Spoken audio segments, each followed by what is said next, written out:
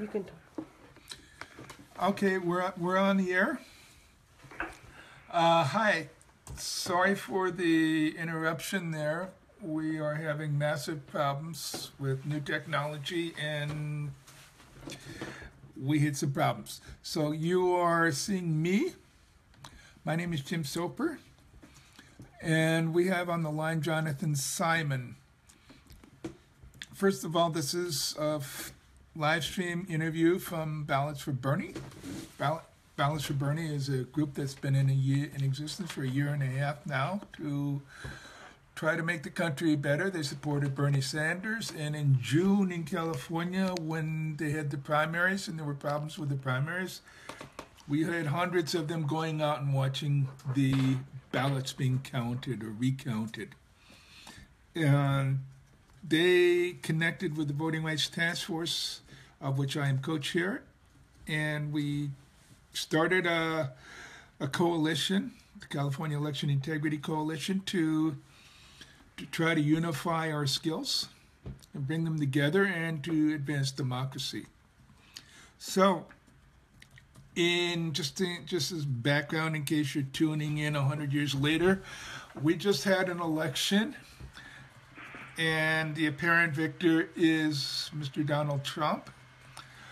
But a week and a half ago, Jill Stein, candidate for the Green Party, announced that she was going to organize a recount of the vote in Wisconsin, Pennsylvania, and Michigan. And we are now seeing also efforts for recounts in Nevada by De La Fuente. And Clint Curtis has announced yesterday that he's asking for a recount in Florida. But this really got started, I'm not quite sure how fast after the election. It got started a long time before that. For that, we will go to Jonathan Simon and get a little bit of background and then talk about how we got into the recount. Jonathan, you there? Yep. Hey, Jim. Hey. Okay. Jonathan is the author of a great book called Code Red, which had an update this year. And it's about how elections are being shifted, to use one word. Would you please quickly, for example, explain to folks what a red shift is?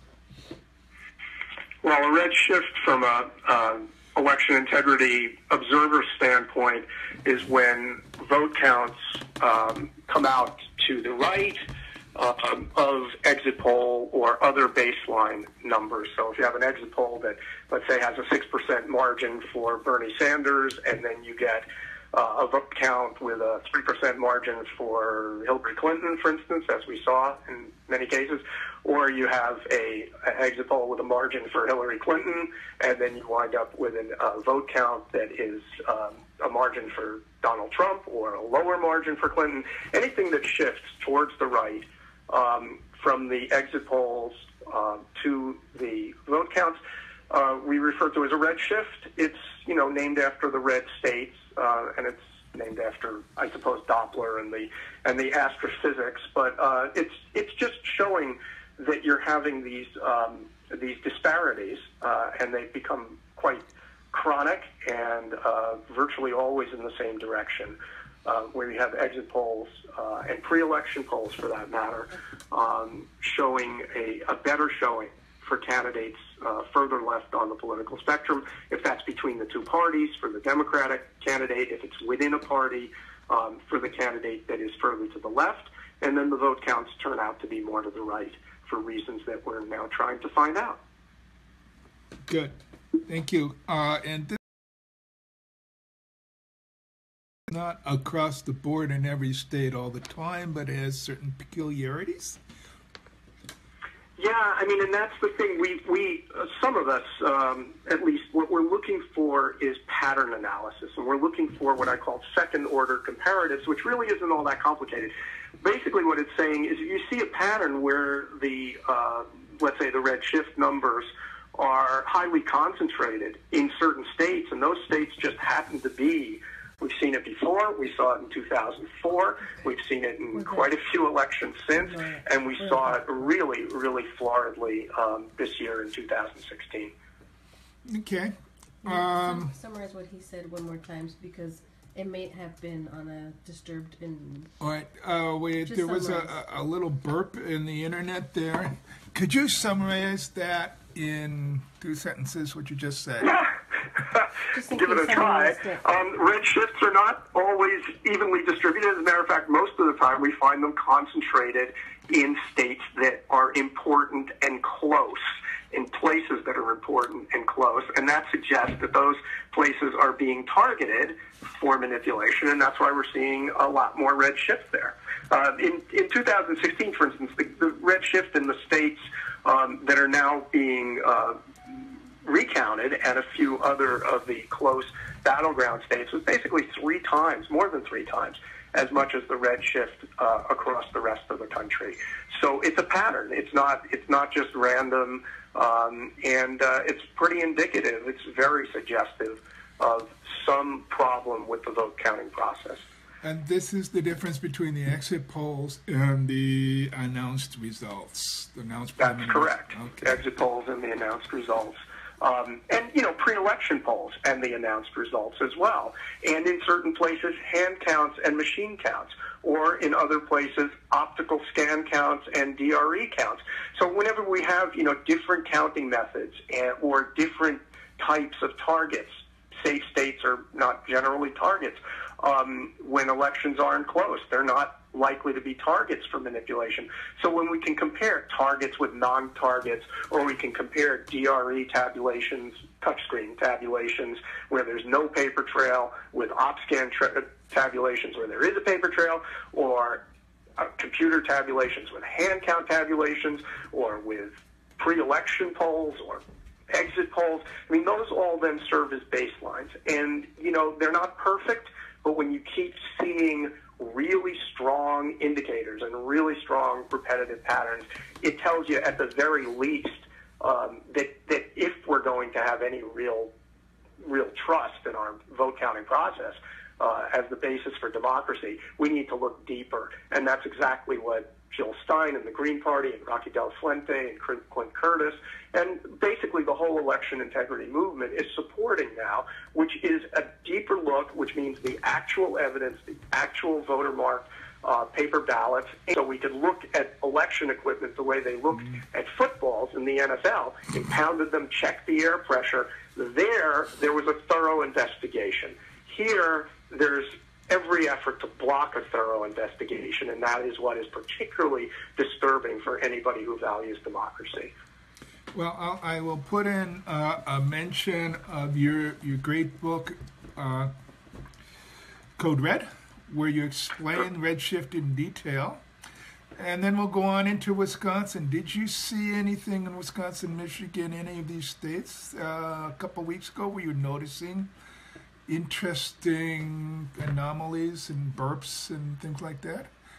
Yeah, well, on election night itself, I mean, there's always the brigade. Ever since 2004, and I feel that I was the first trooper in that brigade to sit up and download, or at the time just print out exit polls, and before they got adjusted to match the vote counts. So we had a baseline to work with and been doing it ever since. So that was something a number of us did on election night 2016. And by, on Pacific time, so, by about 10 in the evening Pacific time, we were looking at, a spreadsheet. We basically got a spreadsheet. All right, here's how the vote counts are coming in.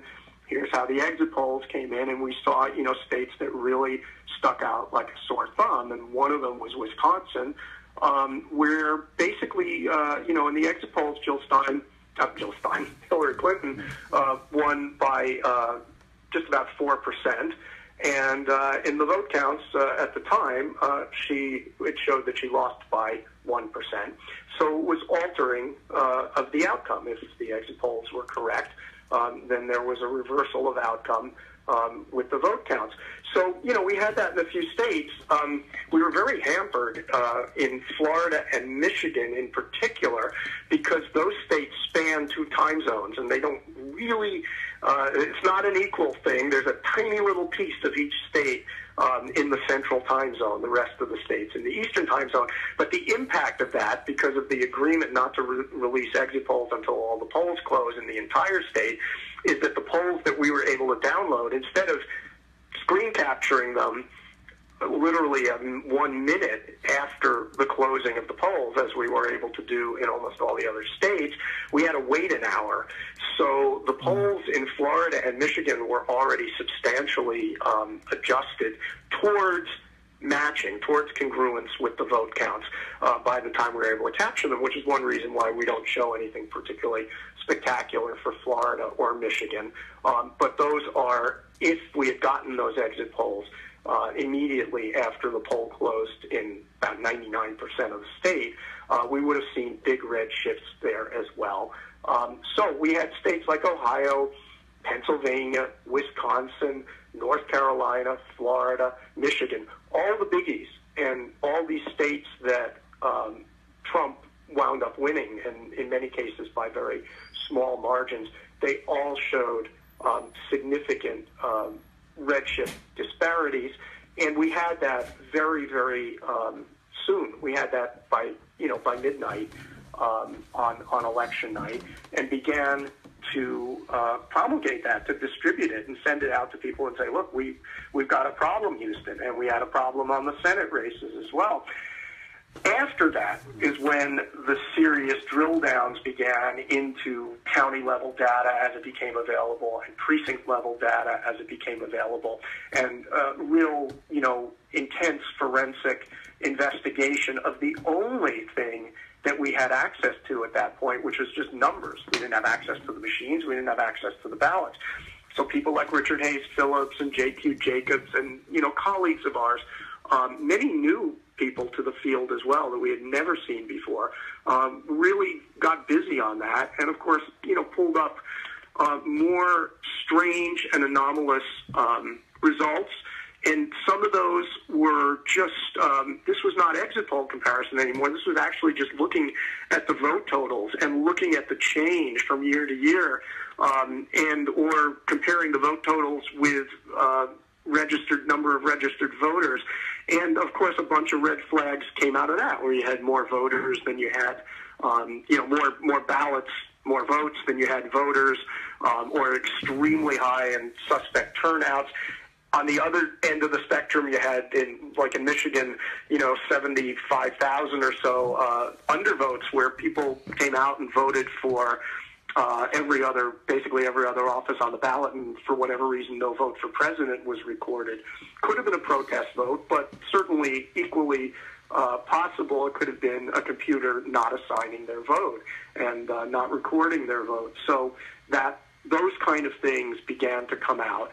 And I think after about a week of that, the Stein campaign was, pretty much on board. I mean, they looked at it. They didn't start out with any intention to file for recounts. I certainly don't think so. But when all this forensic data came out, and it became clear that the only real way we were going to answer these questions about what was causing this was by actually looking at the ballots. That's when they began these recount proceedings.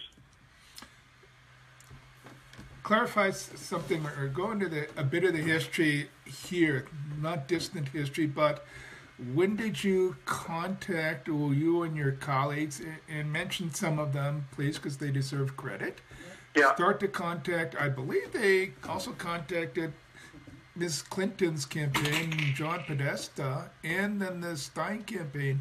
How did that evolve? Well, I've got to confess here, I've been up about 20 hours a day for the last 3 weeks, since the day before the election. And I was actually fairly busy before that, so I didn't go in fresh as a daisy. So my memory of exactly how things happened is probably really fuzzy at this point. But I will say that people who have been participants in election integrity in the past, and many of whom who had sort of gone into some degree of hibernation, because in between elections nobody seems to be interested in what we're putting forward, really jumped into the fray here, and because it was so outrageous, and these indicators were so strong.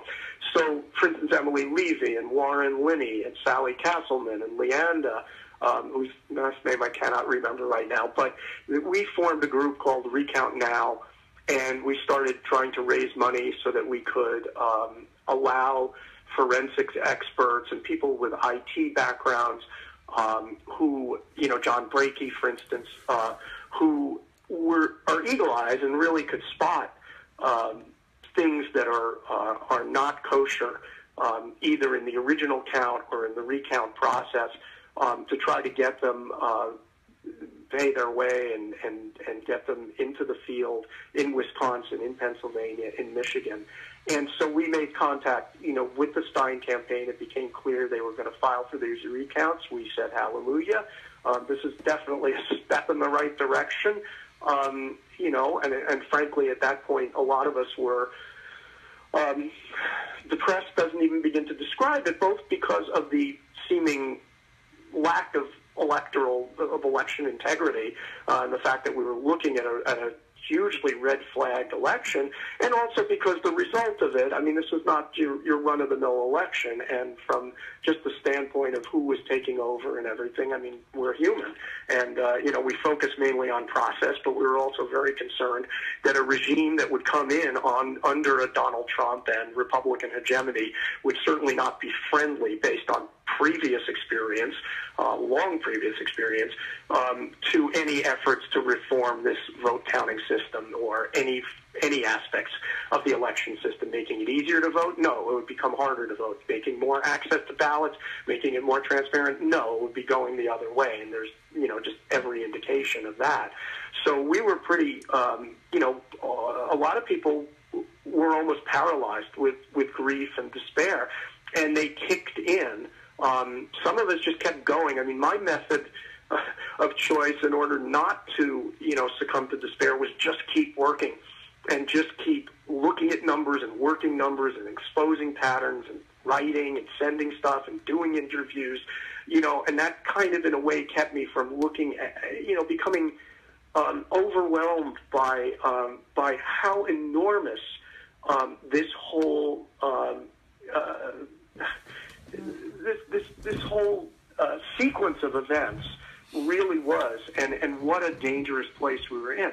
So a lot of people joined, and Recount Now grew. Obviously, the Stein campaign put out a call for funding, and they were restricted to relatively small contributions, and raised $6.5 million in 2 days, which really indicates, how much this permeates the public, and how much people out there, and if you consulted the mainstream media, you'd never know this. You'd think we were a bunch of shit disturbers going out there to make trouble, but among the people, you hear something very different, which is, I really wonder about this electoral system. I really wonder about this vote counting system. I'm not taking all these reassurances at face value that the government is giving, that the media is giving.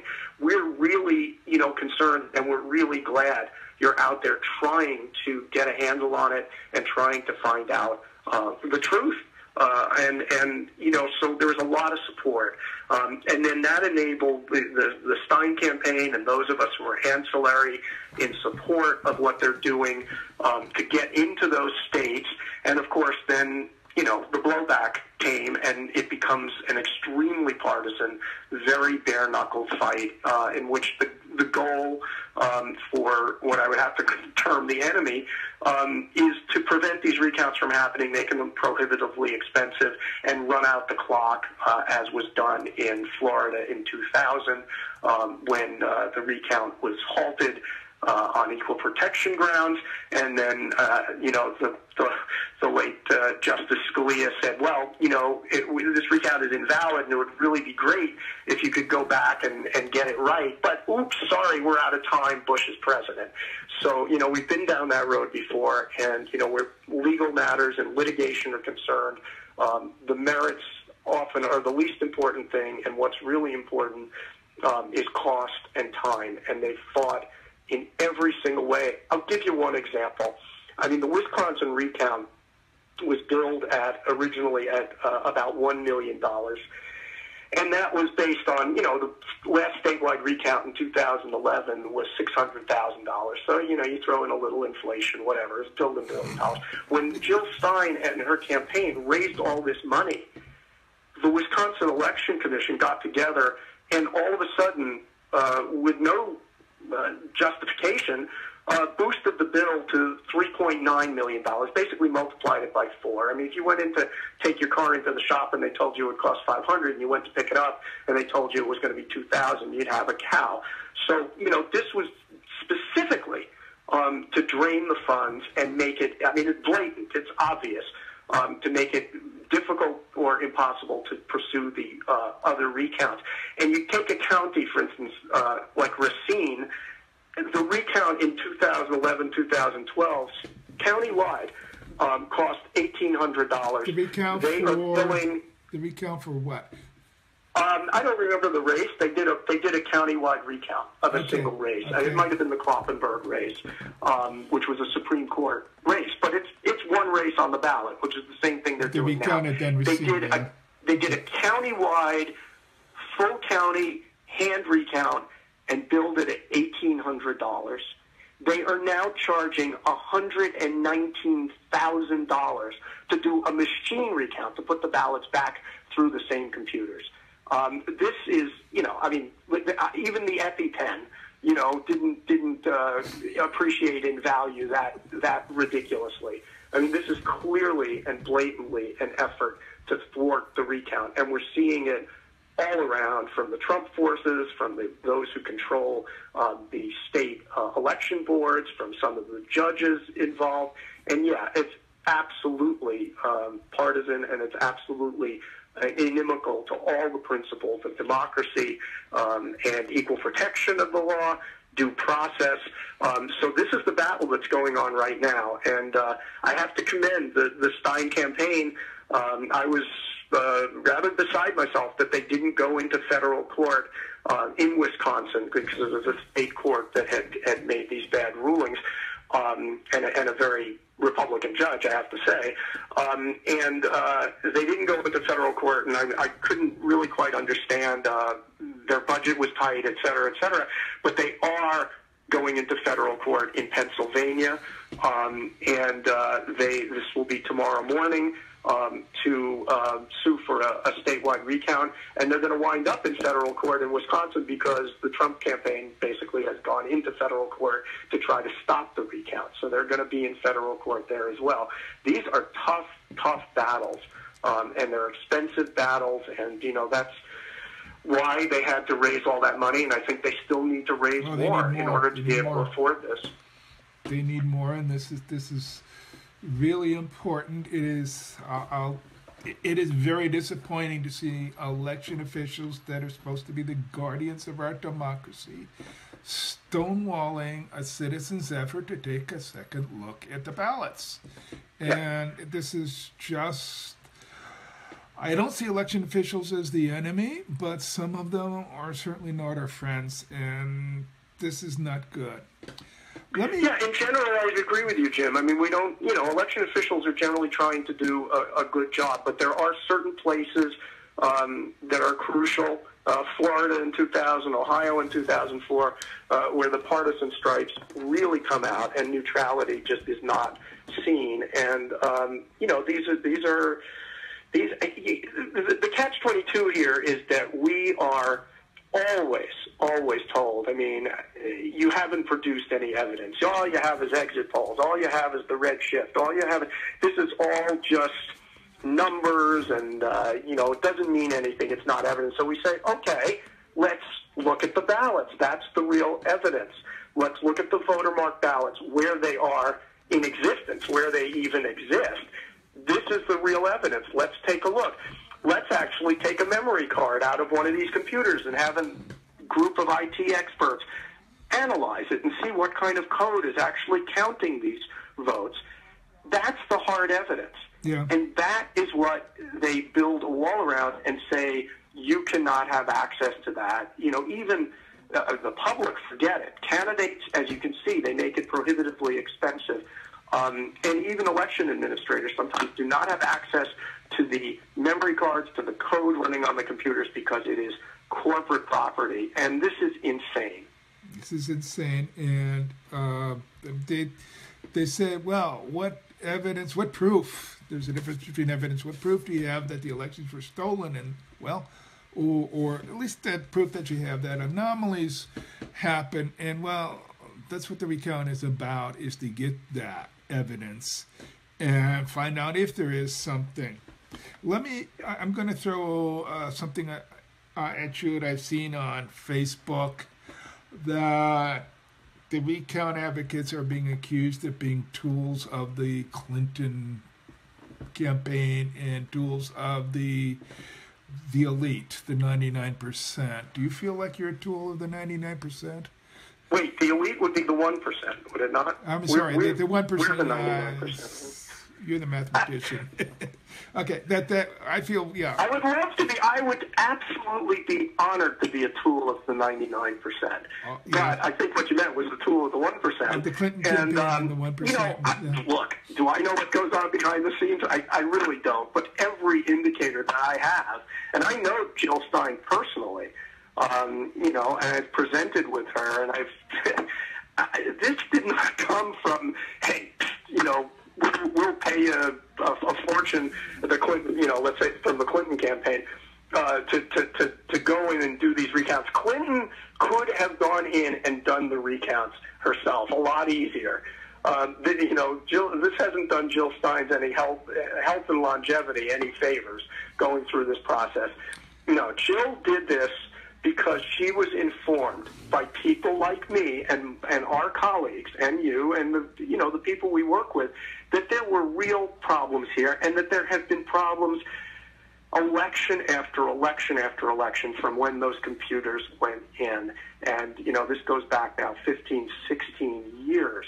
And it's been unidirectional, and it's had a profound impact on the politics of this country and the direction of this country. And so, a lot was at stake. Not victory for Jill Stein, but wanting to shine a light into one of the darkest crevices, and a darkness that has absolutely been protected by the political cast, by the journalistic cast, by the mainstream media, even by the left-wing media. Has said, no, we trust that you have no basis for distrusting the elections. Just vote, go home, be entertained, and then just by the great show that the networks put on, and then just go on your way. And this is ridiculous. This is disempowering. This is disenfranchising. Jill got that, and she said, look, what we're asking for here is one little piece of one election done transparently in the light. We'd love to have a whole election done that way. Our goal is to have an observable vote counting process. Is that really so crazy now? That's what we want, is just give us one election that's counted observably, and let's see where the chips fall. Let's see what the American people really are saying. At this point, we can't get that. We can get a sliver of this election and shine a light onto it and see what's happened. And, recounts, as we've experienced, there's lots and lots of ways of manipulating and rigging recounts. We've done recounts where ballot bags were opened, they were misnumbered, there was pretty clear evidence that ballots were swapped out. And if the incentive to rig an election is X, the incentive to cover it up once a recount or an investigation gets underway is probably 1,000X.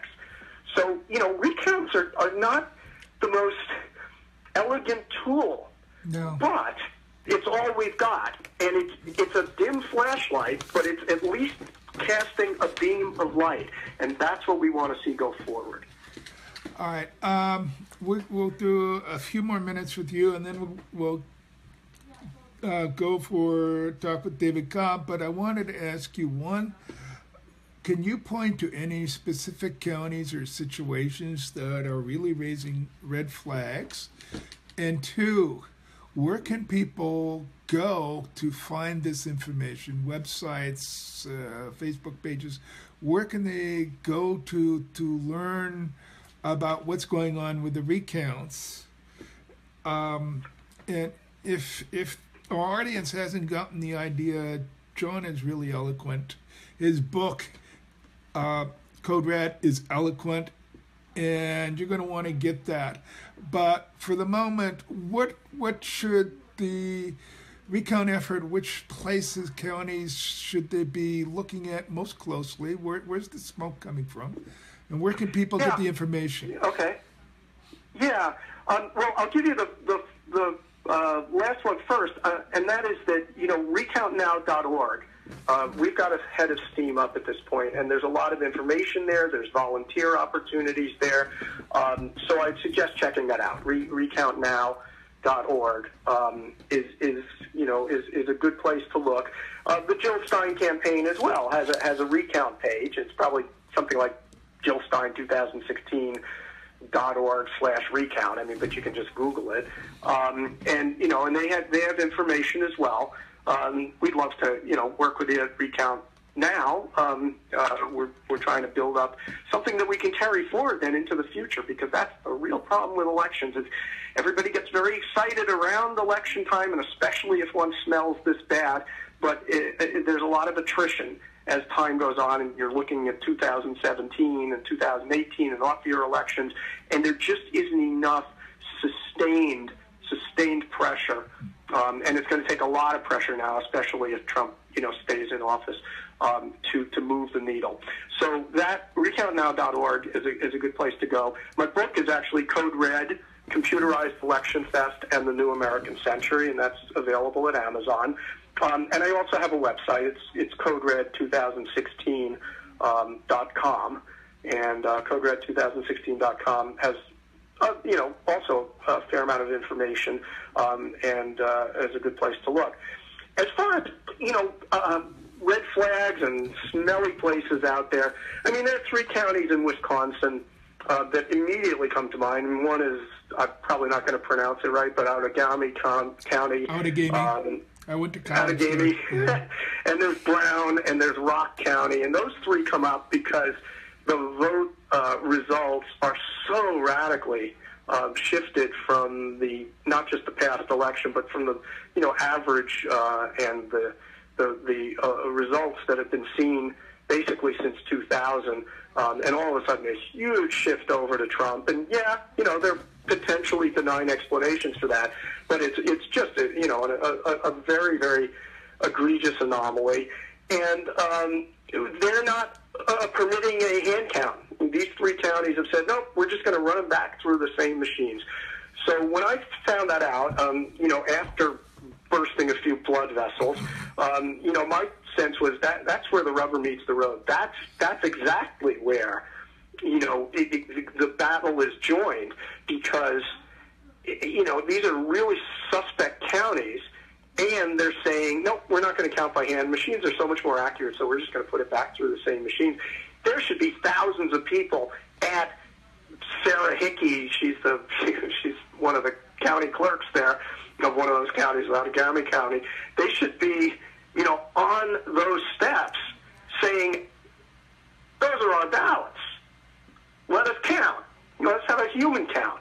Machines are more accurate? You're kidding. Isn't that what we're here to test?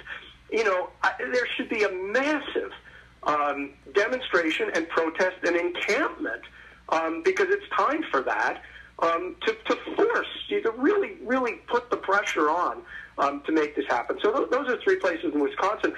Places in Michigan, where there were lots and lots of undervotes, Wayne County, around Detroit, and a couple of others. Not clear, what the cause or the source of that is yet, and that's being fought in Michigan, kind of at the state level, to see whether the recount is going to actually go forward. So the state house there and the the media in Michigan is really important, and then over in Pennsylvania. There are a bunch of counties, Lackawanna County, Erie County, I think. Montgomery County refused to recount at all, and again, that's being taken up at the state level. That election has gotten a lot closer, It's now only about 40,000 votes. If it gets another 15,000 votes or so shaved off of Trump's margin, it's going to trigger a statewide mandatory recount. So there's a real incentive for getting some of those states, some of those counties, to actually count some ballots and see what's going on there, because it might wind up with a statewide mandatory recount. That would be good. That would be very good. And free. Then it becomes a free recount, because the race would be within 0.5% as an automatic trigger.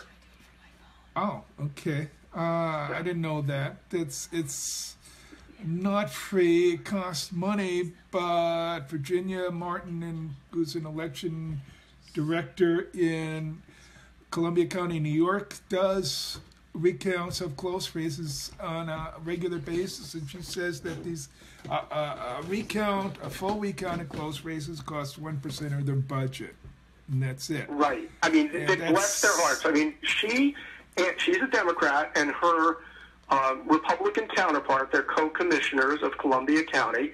It's a relatively small county in New York.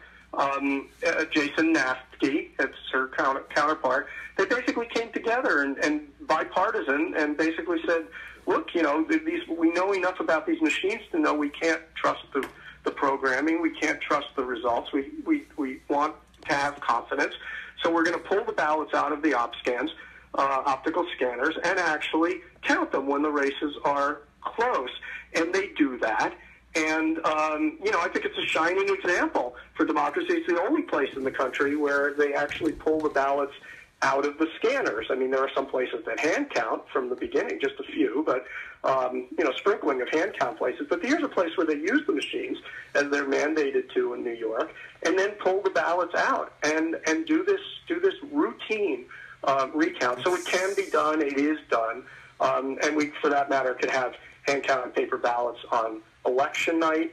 If we weren't prepared to go to that extent, if there was too much resistance to that, we could at least have a uniform national public audit that is done, robust audit that is done scrupulously and observed. The problem is that when you start getting away from election night and there's a delay, you don't know what's happening with those ballots. You don't know the chain of custody.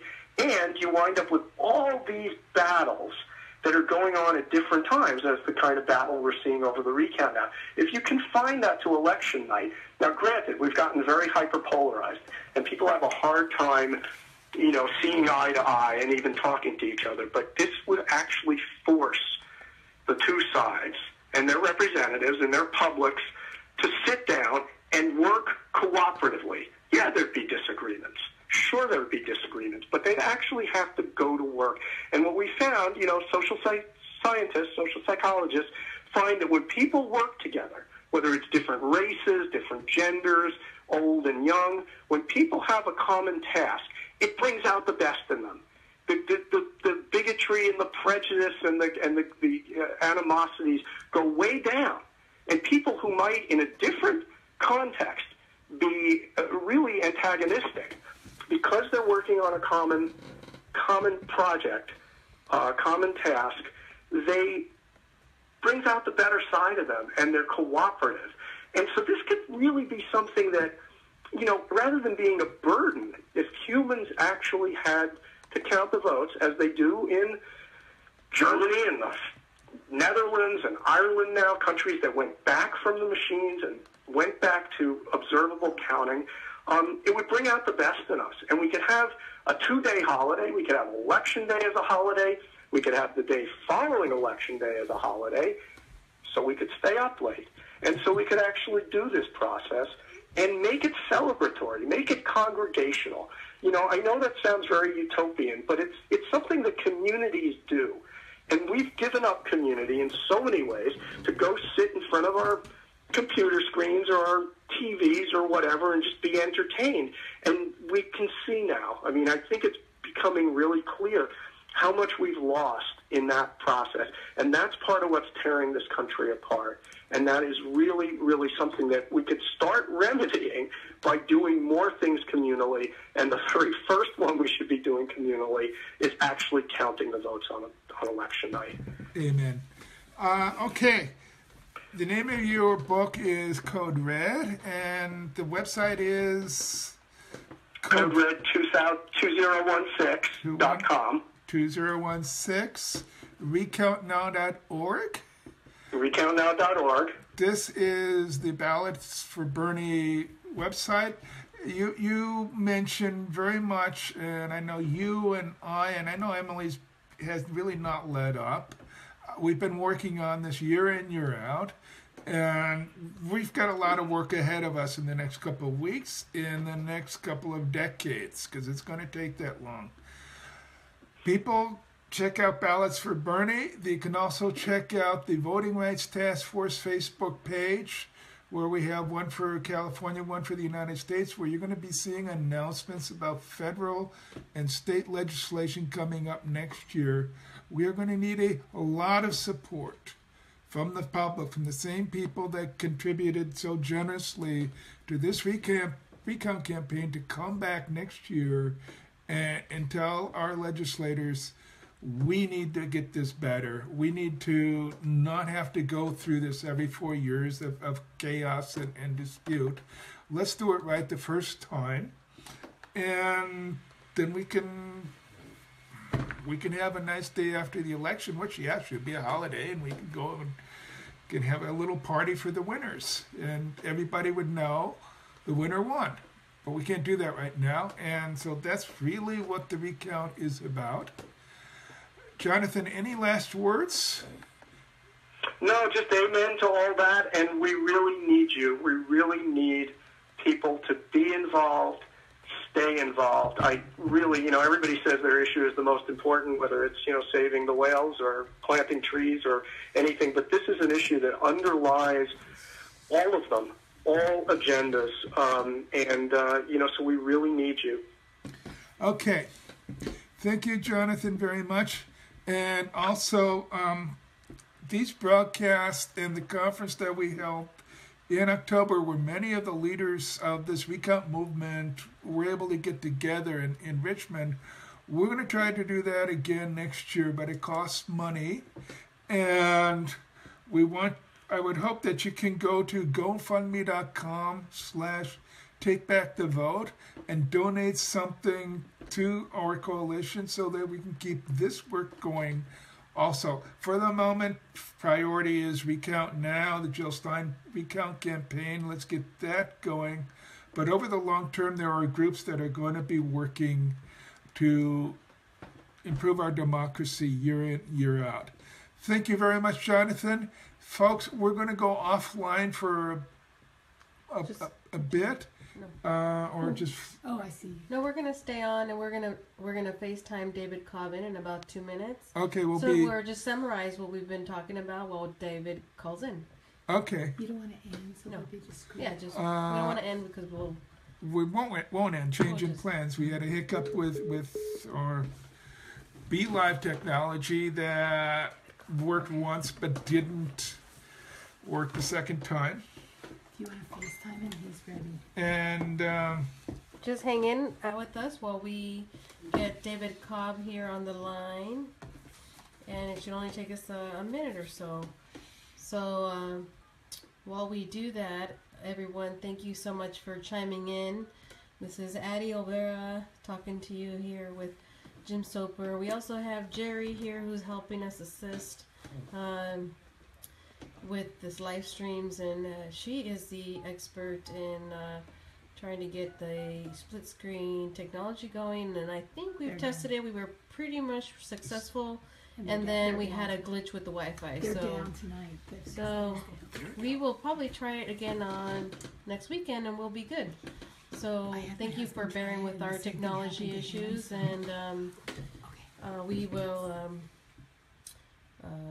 get David pretty soon. David Jim Soper, work with Jerry for our interview. Is he FaceTiming? Because they could FaceTime. Are you ready? You could FaceTime him. Okay. He was ready to FaceTime if you want to FaceTime him. Hang on, David. FaceTime. There you go. Jim, do you want to FaceTime him and people can see his response? He's inviting him. Oh, yeah, good. Hang on. We're almost there, folks, but hang in. because I disconnected the Wi-Fi because we had hiccups. Oh. Oh yeah, there we Oh, go. that's right. That was a landline, the other one. Yeah. Are you there, David? No. I'm here. Oh, you are hey. here. And how do we get FaceTime here? Go to this here. Right. Wow. He just has to accept on his end as soon as he sees You it need on to his- accept on my end. You should get a notice. The phone just rang. It did not ring, giving me the option of FaceTime. Okay, I would hang up one more time and then call him again on FaceTime. I'm going to call you on FaceTime. Hang on, please. Alrighty. This is pretty exciting stuff. We're about to get an update from David Cobb on the recount, and we just had Jonathan Simon from Code Red. He was he's an amazing speaker. He also joined us at our conference at Take Back the Vote in October. And he was And- one of the election integrity experts who initially contacted Jill about the recount. He was one of the small team. Yeah, that's good. Okay. Thanks, Jerry, for that. So, as you know, John Simon has been an advocate and always getting everyone informed. So, thank you, Jonathan, for helping us move and lead the movement here. We are contacting David Cobb as we speak, and we should be going live with him in just a bit. Just do call back.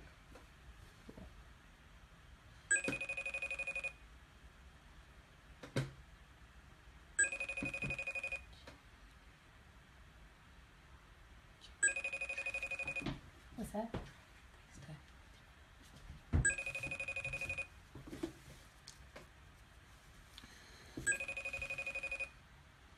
Okay, I'm just do a regular call. She's gonna call him now.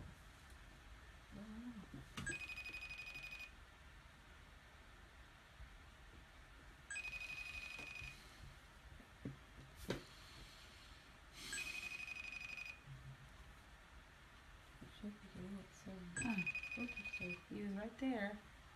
I'm gonna hang out because he's about to call him now.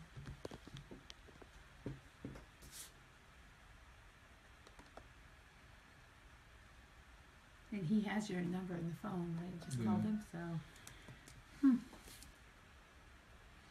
Give us one more second. We're almost there.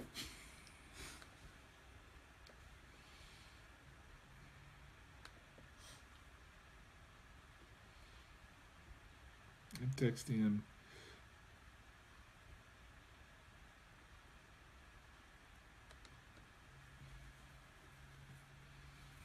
While we get David on the call, one of the things that we get a lot of comments about, Jim, is people's frustration with wanting to recount the primaries. Can you tell us about how that is kind of impossible at this point? So just so people have an understanding of why we can't do that, or it's just harder, and why it's important to focus on the recount that we have now. And that would help us while we get David on the phone. Yeah, one of the reasons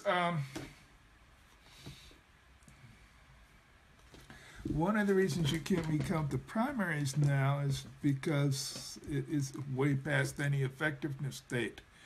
It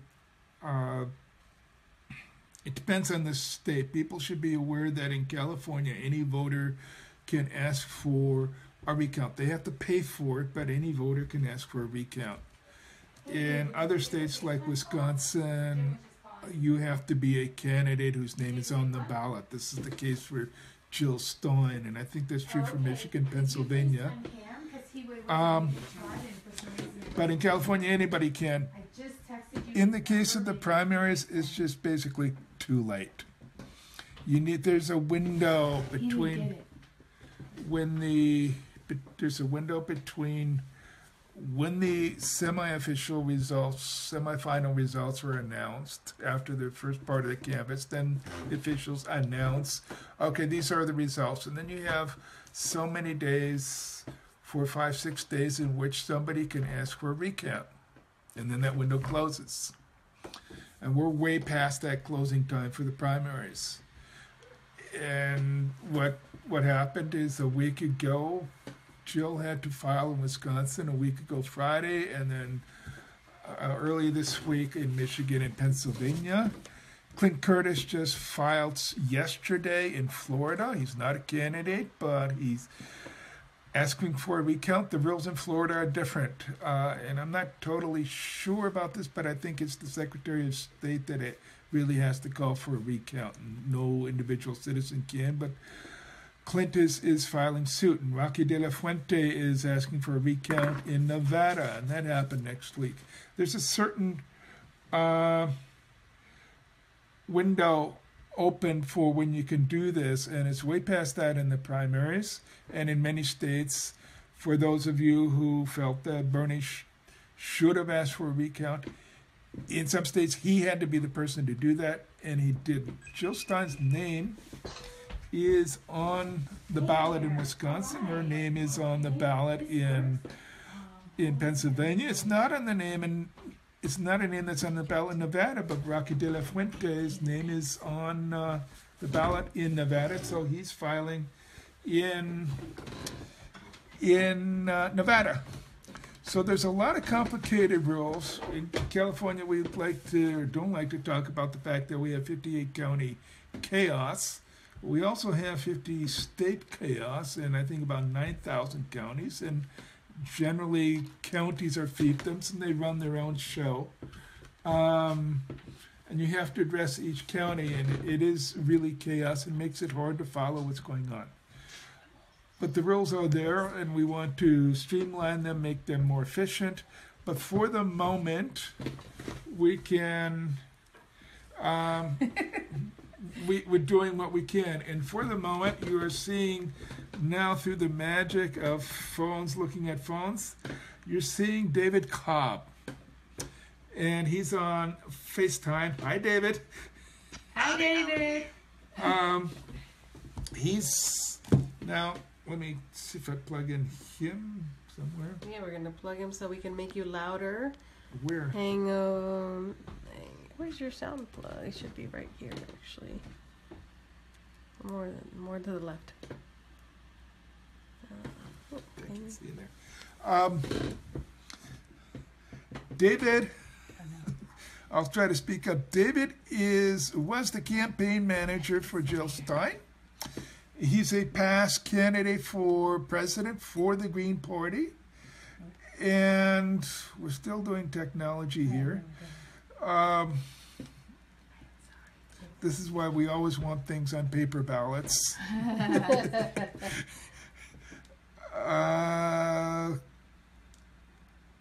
You take it out of the case. Okay, just put the volume loud. Yeah. It'll be fine. Okay. So, David, you were a candidate for president, correct? At one point? That's right. I was the Green Party nominee in 2004, and I actually demanded recounts in the state of Ohio that year. And in New Mexico. In New Mexico. And did you find anything? Well, I mean, what we found was a profound problem associated with the election process, and we helped to launch or nurture a growing election integrity movement in this country. We actually sent 2 election administrators to jail that year. We stopped the proliferation of the DRE machines, which were sweeping the country associated with the Help America Vote Act.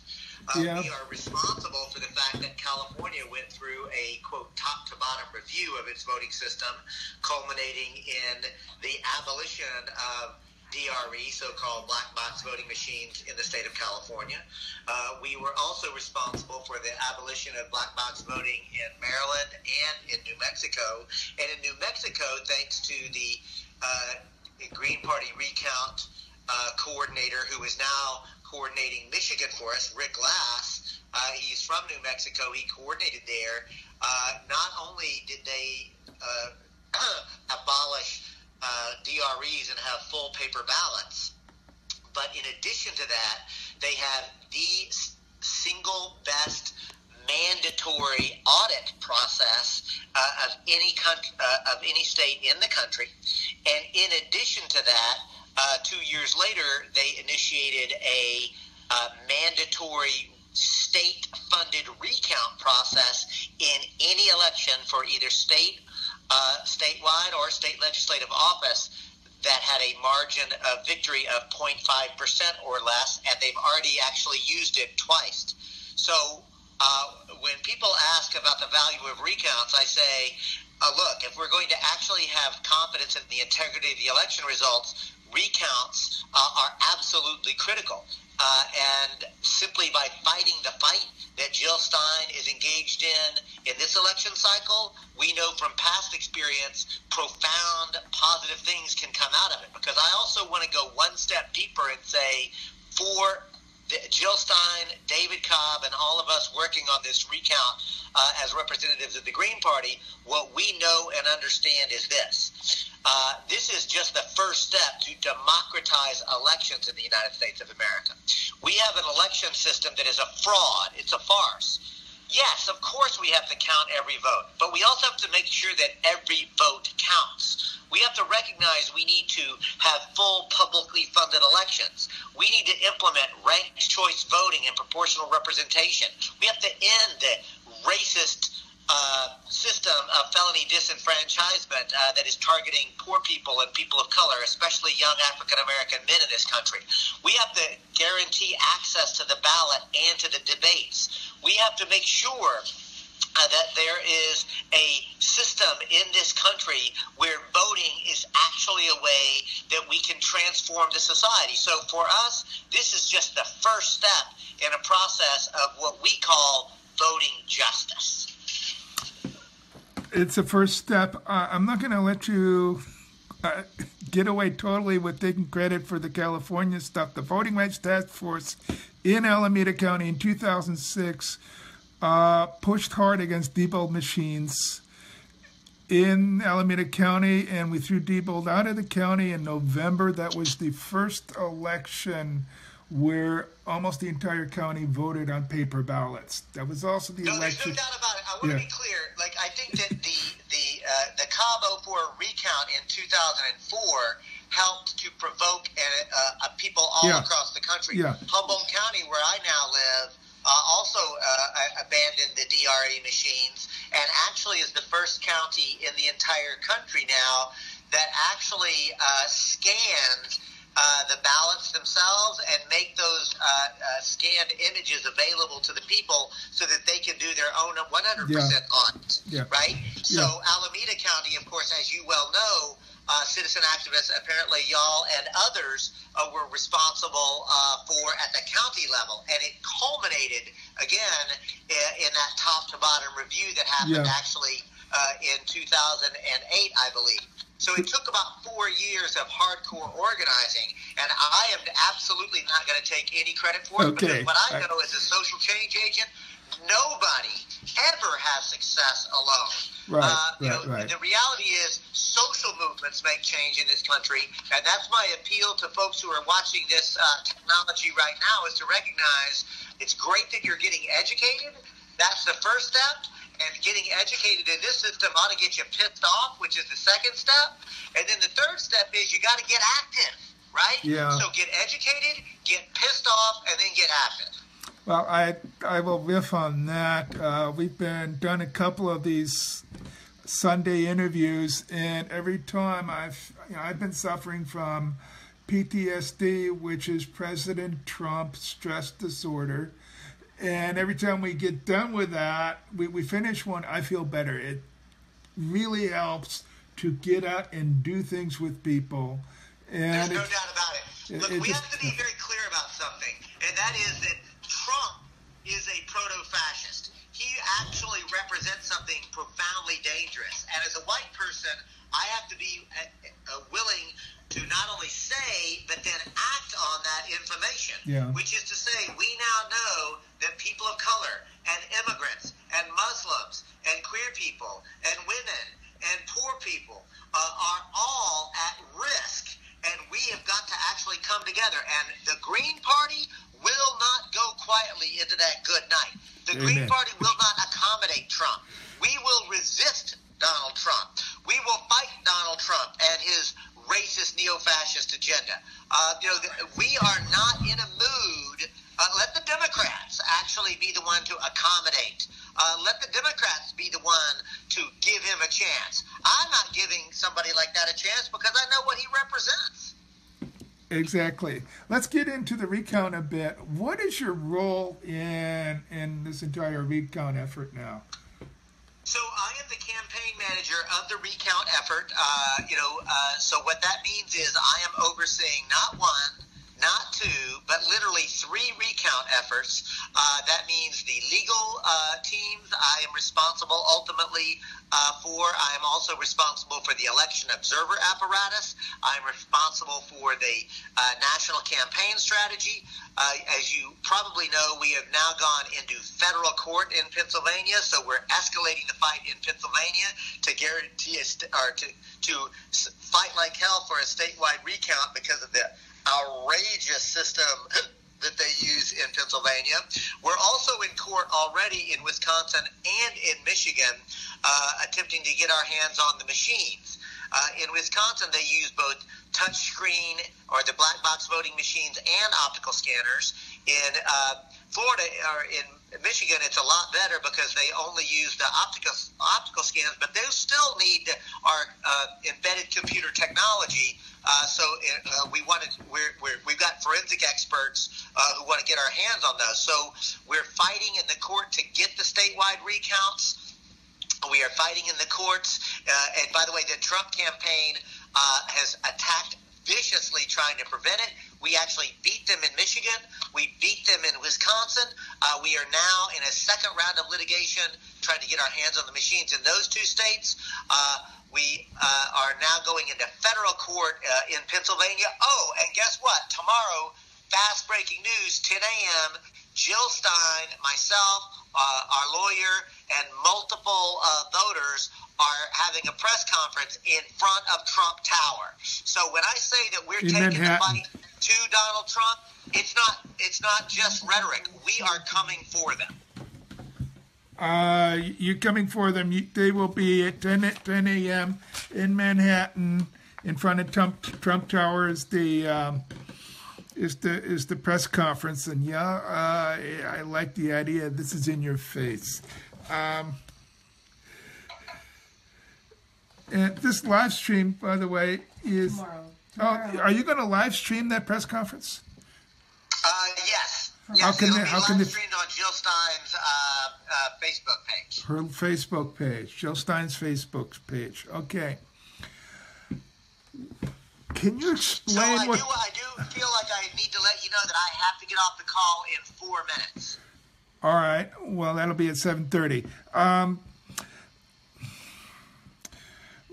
If people want to help, what's the most important? What are the ways they can help? I hate to say it, but the most important thing now is we are still about $2 million away from our goal. That goal, so go to jill2016.com and make a donation, even a small one. Our average donation is actually $46. Which is an amazing expression of grassroots organizing. And the reason that we have to actually do that is because, again, it's taking millions of dollars in attorney's fees and millions of dollars in filing fees. And, we thought that we would be through fundraising by now, but the state of Wisconsin, the last statewide recount was only $800,000. We talked to the election administrators to get an estimate.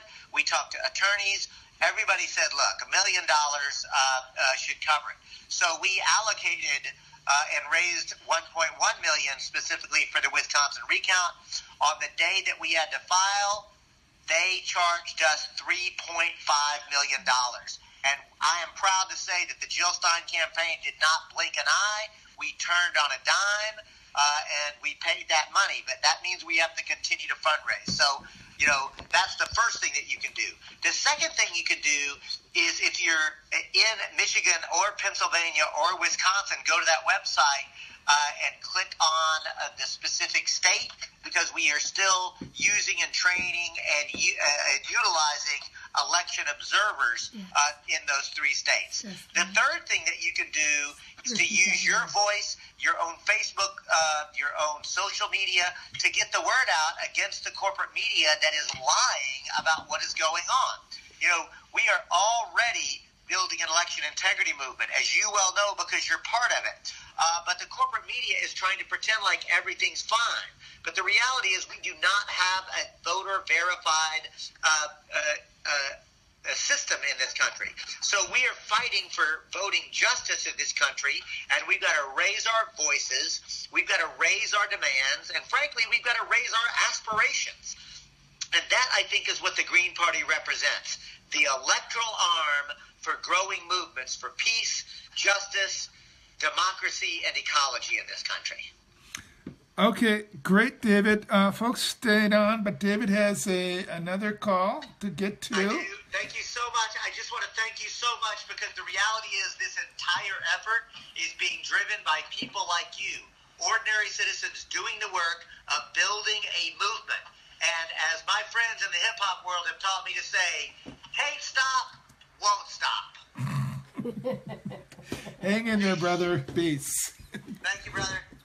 Take care. Thank you. Okay. You can go to Jill Stein 2016 or jill2016.com. You need to volunteer? To volunteer. Okay, so it's, they really need volunteers. Did he say which states? All states? All 3. If you live in any of these states, if it's Pennsylvania, go to jill2016.com/recountPA. If you're in Michigan, jill2016.com/recountMI. And the last one you can figure out. And so there you can sign up. WI. That's it. And then I'm not sure where to donate. To donate, it's the same place. I To think. donate. Okay, so jill2016.com/recount, right? Okay. Now your donations that goes through the Green Party. Jill has said that if they have money left over, it will be put into funding election integrity work in the future, and I believe they will do that. There are numerous of our colleagues that, again, came to our conference in October who will put that money to good use. Roque de la Fuente has filed for a recount in Nevada. That's an opportunity for many people in California to get over there. I don't have any specific information about how to volunteer that, but we will try to get that up on the Ballots for Bernie page as soon as we get it.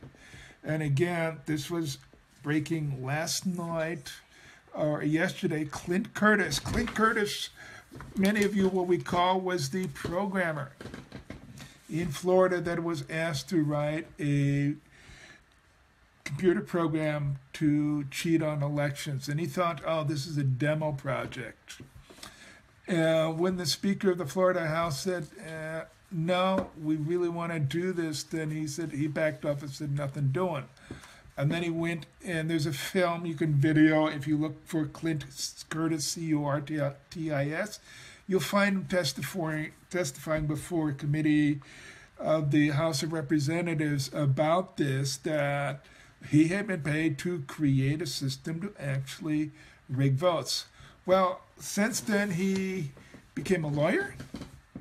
And yesterday, he filed suit in Florida to try to force the Florida government to start a recount there. And this is new. And if they do, we're going to need observers there. Stay tuned. Stay tuned to Ballots for Bernie. You can also find information on websites such as Occupy Rigged Elections or Election Integrity, are 2 of them that I'm involved in. I was Saturday night, and the news was just pouring in about Pennsylvania and Florida. And what am I doing on Saturday night? I'm passing on the news. And it's going to be coming in heavily over the next few weeks still. If you're in Manhattan, if you're in New York, 10 a.m. tomorrow at the Trump Tower in Manhattan, go and watch Jill's press conference and let Trump know that you agree with Donald Trump. The elections can be rigged, and we need a recount. That's what Mr. Trump said before, and now he's saying, oh, well, no, everything's fine except for the 2 million votes that were illegal votes, but everything's fine, and I don't know what he's saying. We need to be clear about what we're saying. We have to have these ballots counted. Do we have any questions coming in? I have a comment by Natalia Reyes. She says, I can't believe my elections board determined no recounts were required because those who filed affidavits did not pay filing fees. I was not asked about no filing fees. That was a general comment. I'm not sure where Natalia lives, but if she's Sounds still like Pennsylvania. listening, it'd be nice to see what county she's in. Nadia wanted to know, and I know David's not on the call anymore, how much funds we still have available for recount, and possibly might be easier to know that, to get that information about how much more we have to raise is probably it. They're asking for $9.5 million. I think they're about $2 million away from that now. Okay. They had to raise the bar because states like Wisconsin they quadrupled the price tag from previous recounts, and so we have to adjust. One thing I said before, or when this all broke out a week and a half ago, is that this is going to be messy. You cannot have a complex project such as recounts in 3 states and a couple hundred counties. You cannot have a complex project like this all go according to plan, because a month ago they didn't have a plan because we didn't know what was going to happen in the election. This is necessarily going to be messy. But keep working at it. Volunteer, donate. This is a huge opportunity for us to check the votes, to check the actual ballots, and see what they actually said. And yeah, the opposition is stonewalling, and this is very disappointing. But we have to keep pushing, and we will get there. But it's going to take a lot of effort and a lot of patience, because it's necessarily messy. Do we have any other comments or questions off of our pages? I think we're good. We had, I know there was one comment about ranked choice voting. David mentioned that that's part of the platform of the Green Party. That's where you can select your first, second, and third choice, and they count the first choices, and then you eliminate the person who got the least amount of votes. Go to the second choices on those ballots and keep cycling through until somebody gets 50%. This is part of the Green Party's platform because it's one way for small parties to have a chance to actually win an election, which right now it's just the top 2 system. That worked in Oakland a few years ago for a mayor's election. And San Francisco and Oakland and San Leandro use it. And it's worth investigating. We'll talk. I think we will do a live stream about that next year and get into some of the details about that, because that and some other systems are very interesting alternatives. But for now, let's stay focused on these recounts. Let's stay focused on getting these ballots counted. Thank you very much. Anything? I have one thing. Is it still on? Yeah. Okay. I mentioned earlier the links for Introduce people. yourself. Oh, Jerry Ingberg with Voting Rights Task Force. And I mentioned earlier the 3 links for signing up to be volunteers in Pennsylvania, Michigan, or Wisconsin. The other thing you can do is, here, I'm going to put them here. Can you see it? Yep. Post these. So post these on your own Facebook page or anything you're connected to, so that you can keep getting the information out that they need volunteers, and also keep posting the other one, jill2016.com/recount. Post it everywhere. Keep sharing it. Post it on pages you're connected to get more people to donate. Yeah. So Jim, Chris Pat just joined us, and he's saying, how can we ban hackable electronic voting machines in each of our states? He has another question that says, how can we do away with provisional ballots that largely go uncounted? And how can we go about demanding exit polls in every state? How about we try one of those three? Which one would you like to start? You're not going to ban electronic equipment throughout the country. It's just not going to happen.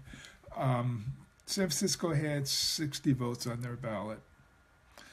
And we need to double check the count, but an initial count, you can't hand count those in the precincts. And Ray Lutz and Virginia Martin and a number of people, there's discussion, there will be more discussion. When you have situations like that, we need to use those machines to get an initial count, and then we do need to have a very thorough audit of the chain of custody and then of the ballots, and try to get the ballot images available so that, here are the images, count them yourself. That's something that we're going to be pushing for in the next few years.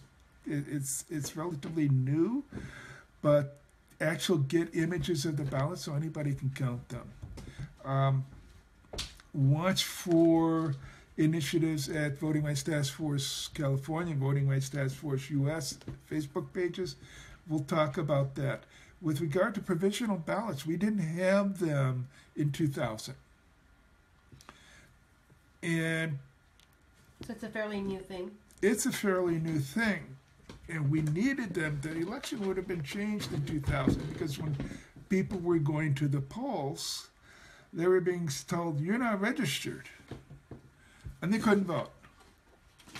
So one of the effects of Florida 2000 was to create the concept or to create provisional ballots and to let you vote, and your vote goes into an envelope, and they double check to see if really you were registered and there was some kind of hiccup otherwise in the system. So they don't all get counted. They shouldn't all be counted because not everybody is actually registered to vote. But it's a backup system. And it's good that's there. What we need to focus on is really getting the voter registration databases working properly. In California, this was the first year that it went online statewide, and there were a lot of problems with it. And the voter registration databases were confirmed hacked by the FBI in Illinois, Arizona, and Riverside County, California. This is a big weakness in California. These registration databases are not checked. They're not certified. They don't go through testing. And we're seeing now that they're vulnerable to hacking. That should not have been any surprise to anybody who understood computer systems. I saw that coming 10 years ago. But we already had enough to deal with. We're going to have to make this a bigger issue so that those systems become more secure. But the backup for when things go wrong are those provisional ballots. Or auditing of the provisional ballots?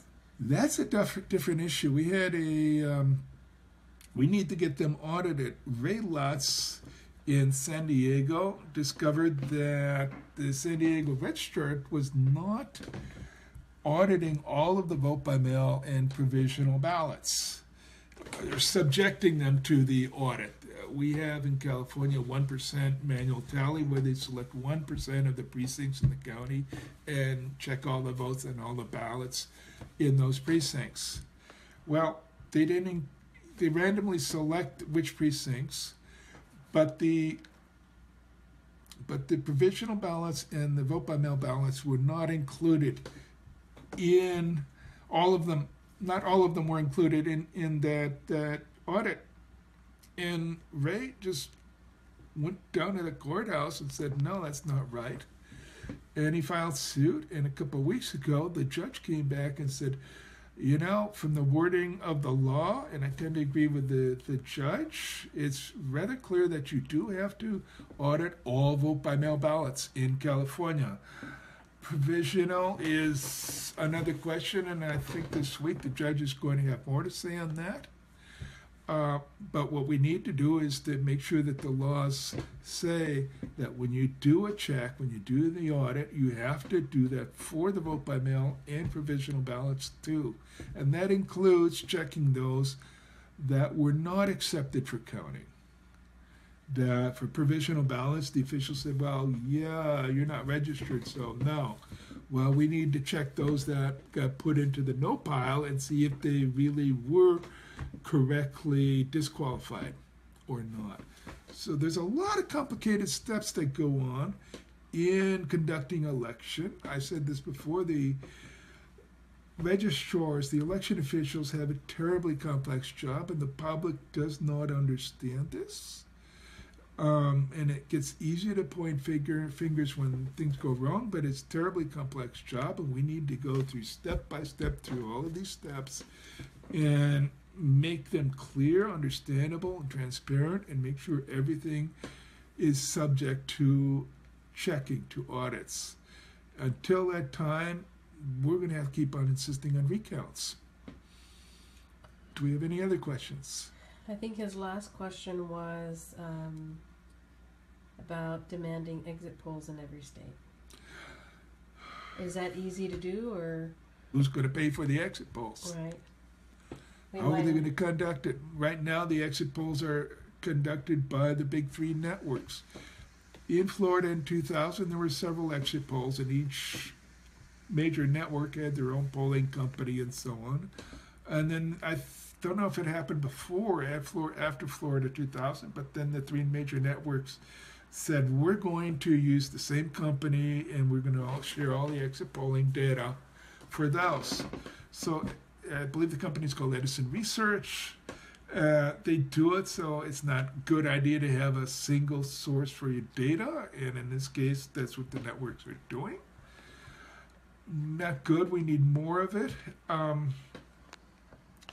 And we also need Bob Fitrakis and others, I believe it's Harvey Wasserman, or not Harvey, but people in Ohio, have a racketeering lawsuit to force the exit polling company to publish their raw data. That is the actual questions and answers that the poll takers got when they stand outside of a polling place and they ask questions.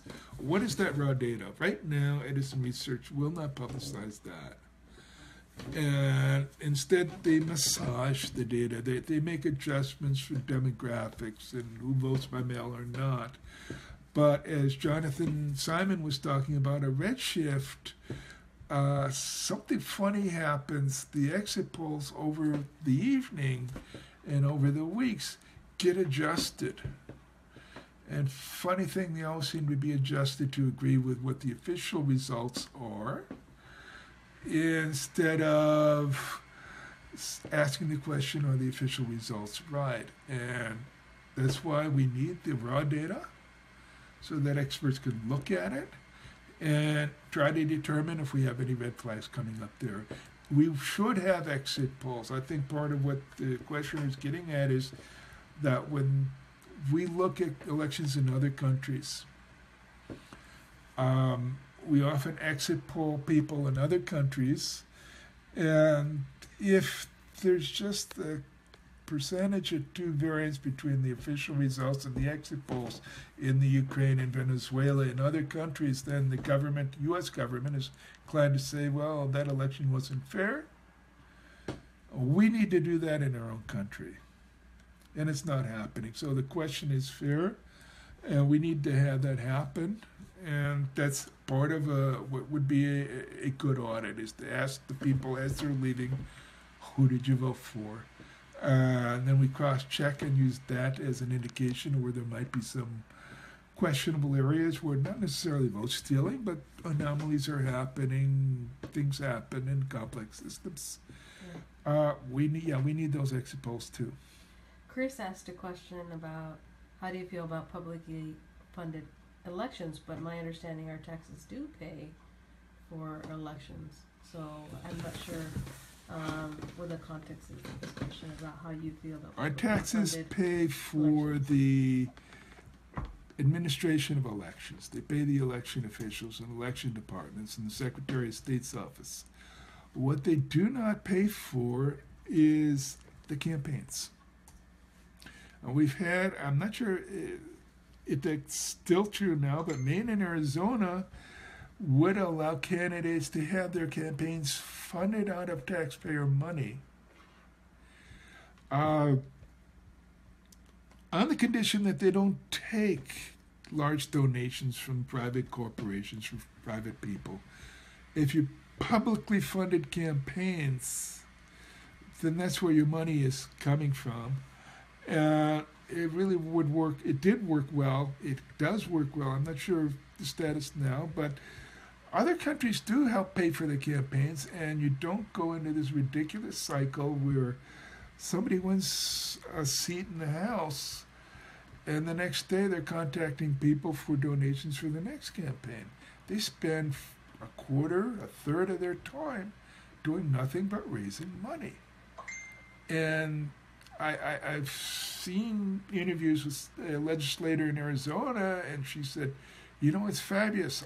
I had a publicly funded campaign. I can talk to people about what I want to do. And then when I go to do my job, I don't have to make phone calls to people to get them to donate. I can focus on the people's business, which is where their entire focus should be. So, yeah, we need that too.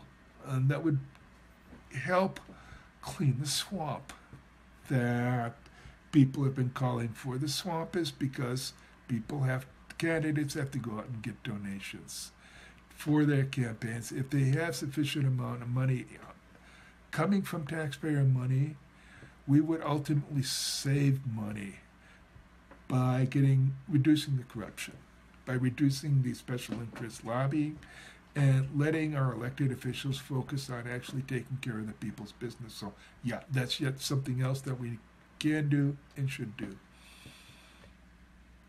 Anything else? Okay, well, have a good rest of your weekend here. Thank you all for listening, and we will see you in a week. Thank you, everybody, and just please share this website and help us reach this information, reach more folks so they become aware of what we're trying to do, help spread the love, help spread the conversations with David Cobb and John Simon, who wrote Code Red. And watch us again. We try to do this every Sunday. Occasionally we take a break, but we try to do this and connect with experts in election integrity so that we have the information and you have the information. And if we can do anything, any small contribution is at least get this information out to you via, Jim Soper's knowledge and his connections with other election integrity experts that are working on these recounts, who are working on legislation. Jim is going to be working on drafting language that we could work on in protecting our elections in the state of California. We're going to want your feedback. We're going to try to mobilize California and inspire other states to do the same. So please keep watching us, like our page, Ballots for Bernie, so that we can stay connected and work together as a force. Thank you, Jerry, for being with us today. She is perfecting the split screen live streams, and hopefully next week we'll be able to get it right. So thank you all. Thank you for joining us, and we will see you in a week. Have a happy recount.